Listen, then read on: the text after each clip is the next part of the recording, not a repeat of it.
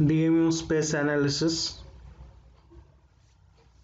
Digital mockup analysis is generally used for clash analysis, sectioning and compare product.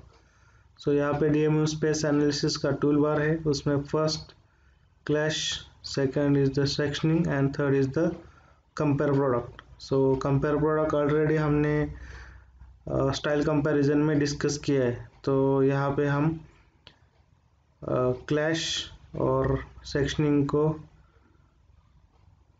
Discuss करेंगे. सो हमको DMU space analysis को switch करना पड़ता है. सो यहाँ पे क्लैश, सेक्शनिंग और कंपेयर प्रोडक्ट के कमांड्स है. सो हमारा प्रोडक्ट एक्टिवेट करके हम ये जो है क्लैश कमांड को सिलेक्ट करेंगे. सो यहाँ पे टाइप में contact clash, clearance, contact clash, authorise, penetration, clash rule mention है. उसके बाद जो clash between all component, between two component, selected component, ऐसे भी ऑप्शन से हम क्लैश चेक कर सकते हैं, क्लैश, क्लियरेंस और कॉन्टैक्ट. तो पहले जस्ट हम टोटल जो भी असेंबली है बिटवीन ऑल कंपोनेंट, इसका ओनली कॉन्टैक्ट और क्लैश है क्या नहीं ये चेक करेंगे. सो जब ओके करते हैं तो इस तरह से दो विंडो आते हैं.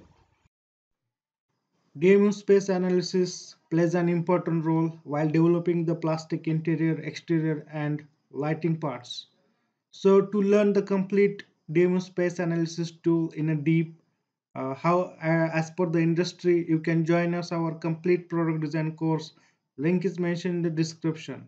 You can also visit our website www.xcareprojects.com for product design and press tool design courses. Also, if you have any query, if you have any doubt about product design, about syllabus, you can mail us on catdesigner200@gmail.com. We will get back to you and try to solve your queries. Please like, share, and subscribe our channel. Support our channel.